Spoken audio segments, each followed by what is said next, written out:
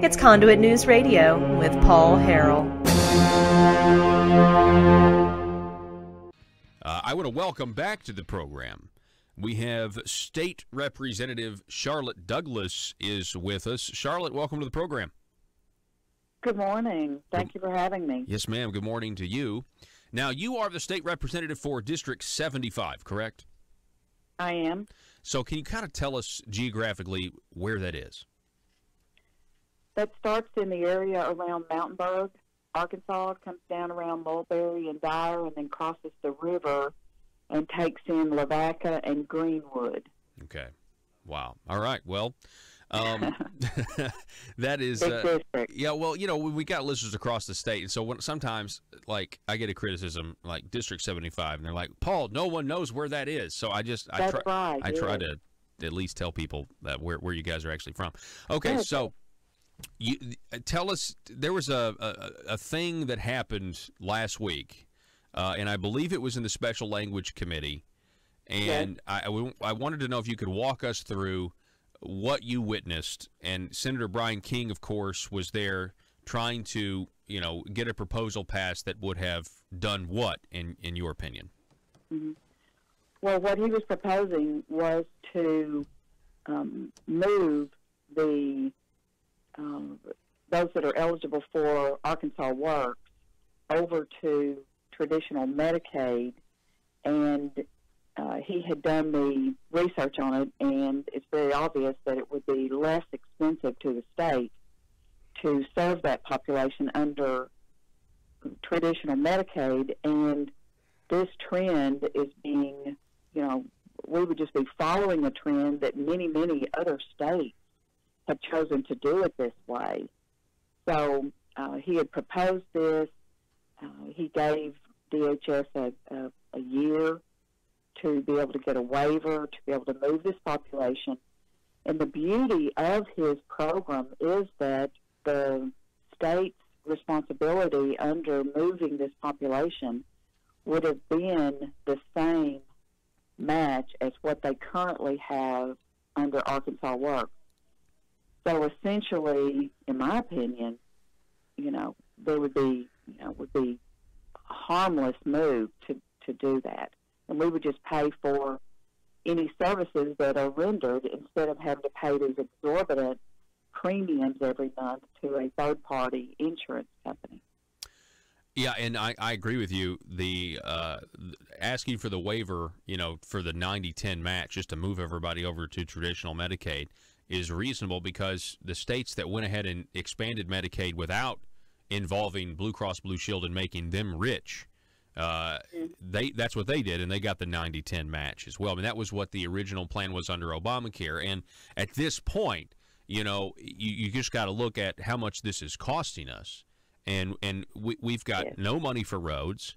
We've got, you know, tax increase proposals, and we've got tax increases that have happened, and it's just we've kind of got a budget crisis, I think, in the state. What do you think? I agree. And, you know, why are we having to quibble over giving, you know, the transportation department money to fix the potholes in our roads? It's because of this program. It's just sucking the life out of the state. It's growing twice as fast as education spending, and all of the educators, you know, all of my schools are fearful that they won't have the money that they need, you know, to educate our kids. When, you know, where are tax increases going to come, or tax cuts going to come from, if we are paying this much money for this population that is a working population? It's not your frail, it's not your children, it's not your pregnant women, it's not your elderly. It is a working population that we are giving free insurance to. Mm-hmm. Yeah, and they're supposed to be working, and I know some do, but I mean a lot don't, and that's but the age is they were talking about able-bodied folks. We're talking with State Representative Charlotte Douglas, and I would like to get, so Senator King's proposal here failed last week. So kind of walk us through. Okay. Was there any discussion? It was in the special language committee or the subcommittee on joint budget. So what exactly happened? Right. Well, he gave his proposal, very articulately explained, just moving that population, keeping the match. And he had one question, I believe. And then when the question, it looked like there was, not going to be any more discussion, I called for, a motion to accept his proposal. And then there was a silence in the committee. And there was no one that wanted to step up and second that so we could get it out of committee and move it over to joint budget. And, what I grieve over that's happening at the state level, and I don't blame as much the people on the committee as I do just a culture of this ship has already sailed, there's nothing we can really do. And that is pervasive up here because they don't understand the numbers of why this needs to end. There's a lack of transparency. Leadership is not bringing this to the table so that we can discuss it. And so there was no second. So it died on the table and did not get to advance. Okay. So there was, we could sponge the vote or we could, do something like that. But again, it would take a second to do that. And,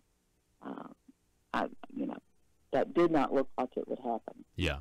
All right. So to recap, State Representative Charlotte Douglas, she was the only one, and she makes a motion to pass. There is no second, so they don't even consider it. For our viewing audience, we do have a list up of the Special Language Subcommittee Joint Budget, the voting members present there, and I think you're right, State Representative Douglas, because as far as the leadership goes, the operative word there would be leading, and you've got to, okay, so there is leading going on, but in which direction? And there seems to be no interest in undoing what I think many Republicans that I would kind of call establishment Republicans have kind of attached their political futures to this, quote, success of this program. And it's like, why are so many politicians down there that would campaign as being conservatives? Why are they fighting tooth and nail to keep a socialist program from a socialist president? Do you have any answers for that? Well, at the very beginning, and it was a brilliant strategy, from leadership under BB, but it was our first year to have a slight majority, and we could have defeated this private option, but they sold it as a Republican answer to Obamacare, and that eased people's conscience about voting this in, because we were being picked off one by one for our votes, and no telling what people were getting for their vote. And you were able to go back home and say that this was the Republican alternative.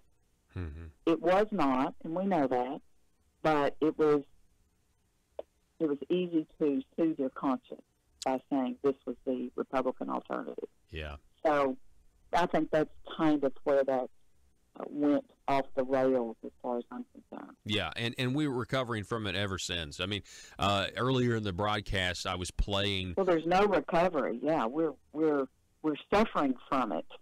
Yeah, it's exactly right. So, yeah. Yeah, it's. I was playing a video earlier in the first hour of the program. We played at the time Senator Lamoureux. He had just been selected as the president pro temp of the Senate, and it was the first day of session 2013.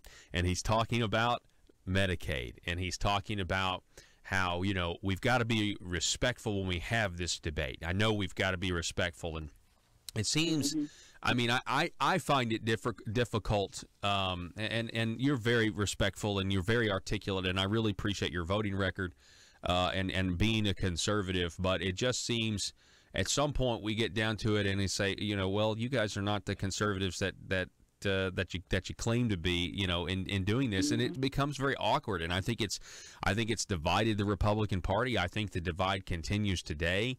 And it is. And when people found out, by the way, that it wasn't the Republican alternative, we just changed the name to Arkansas Works instead. When people found out private option was Obamacare, it's like, okay, well, change the name, Arkansas Works. And I feel like that's I don't know, it's just sad. The whole situation is very sad to me. It is, because why would you want a program that has kept us 48 in overall health? That, it's costing our state billions of dollars. The people on this, it was sold to tell us that they're not going to use the ER, and they were going to get their own personal physicians, and they're 5 times more likely to use the ER now. Premiums have more than doubled, and everybody in Arkansas that has had their premiums double or increase or changes in their coverage, it's because of this program. You can go back to this and understand that it is costing everybody to keep this population on free insurance. Yeah. And it's costing everybody in the state. You and I, we're paying for it. Do you? We were just talking with your colleague, State Representative Dan Sullivan, and he was talking about how the DHS budget will come up at some point this week in the fiscal session. So I'm just curious, do you have a feel for how the chamber's going to go on that? Do they have the votes in the House? I think they have it in the House. Okay. I don't. But I'll tell you this: I think there are a lot that are saying, maybe. I'm not sure how I'm going to vote, and sometimes they're holding their vote to broker something on, like maybe the pharmacy issue. Yeah. But that's true. I'm not sure that they're really staunchly against the DHS as much as they are just brokering a vote.